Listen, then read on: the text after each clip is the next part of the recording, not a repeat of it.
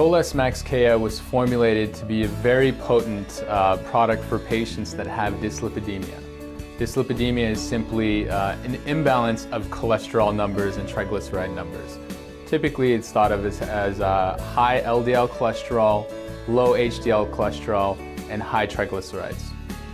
The way that the product functions is that it actually has components that will lower LDL cholesterol. One is called red yeast rice. This is a similar component to what is now used as statin drugs. It has monocolin K, which acts in a similar fashion as statins. But unlike statins, we've added to the product coenzyme Q10, and a lot of the side effects of statins are usually caused by this CoQ10 deficiency. We've added it to the product to offset that component. We've also added two components that have been studied together that showed a reduction in LDL cholesterol of about 20%. And those two are simply grapeseed extract and chromium. So grapeseed extract and chromium are beneficial for things like blood sugar, but also cholesterol.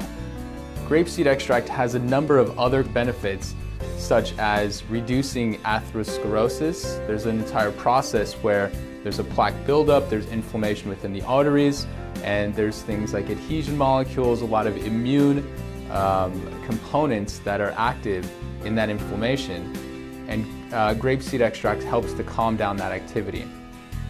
The other components in the product are berberine hydrochloride.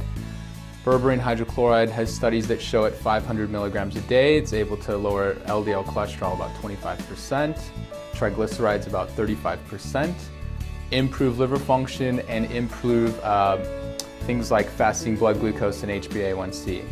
There's also artichoke extract. The artichoke helps to improve bile production so that you can excrete more triglycerides and more cholesterol actually out of the body within the stool system and within the digestive tract. So artichoke is very beneficial as well as an antioxidant. And another potent antioxidant that was included in the product is called astaxanthine. Astaxanthine is a component that's well known for its activity in krill oil. It's the major component that acts as an antioxidant in krill oil that is very potent as an anti-inflammatory and an antioxidant.